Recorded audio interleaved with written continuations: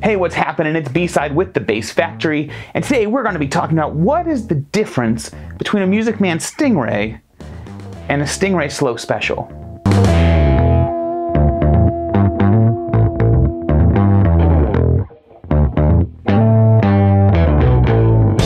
Well, thank you so much for joining me. I hope you hit that subscribe button down there.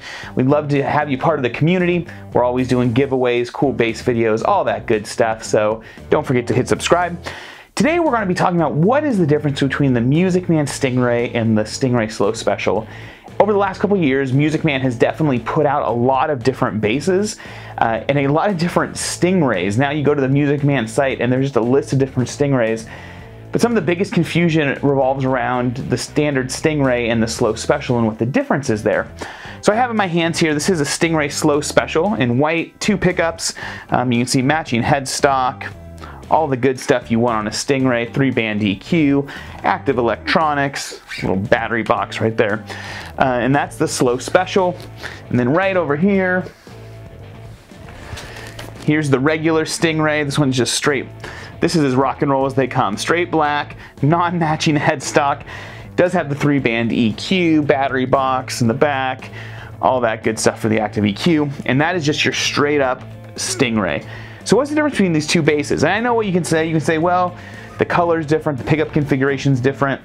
And that's all true, but within the Stingray and the Stingray SLO Special line, all of the options are the same as far as color, pickup configuration. You can get a single humbucker, hum single, all the color configurations, matching headstocks, everything is the same there. The only difference is the neck. That's right, so the SLO Special has a slimmer neck. So the neck width, so this right here, the width this direction, is actually slimmer on a SLO Special, and it's more like a Sterling neck. So if you're familiar with the Music Man line, the Sterling is a smaller bodied bass, smaller than the Stingray. I guess I shouldn't say it's really a small body bass, but it's smaller than the Stingray, and then it has a slimmer neck profile. And you can actually see, I think if I put them both up to the camera, you'll be able to see, you know, there's a visible difference between the neck width, even just looking at them in the camera. And that's what makes it a SLO Special. So the desire to have a Stingray body with the configuration options of a Stingray, but have the more jazz bass or Sterling bass style neck is what makes it a SLO Special. And so if you're not really familiar with the Music Man line of basses, think of it as P bass versus jazz bass. You know, in the Fender line, the P bass has the thicker neck, the jazz bass has the thinner neck.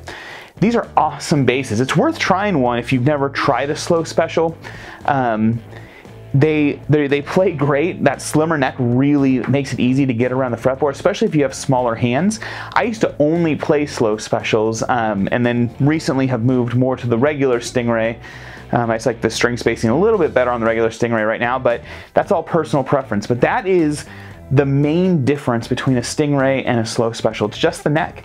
And SLO, interesting fact here, it's called a SLO Special, SLO, and because the town that Music Man is San Luis Obispo. That's where they're located, San Luis Obispo, California.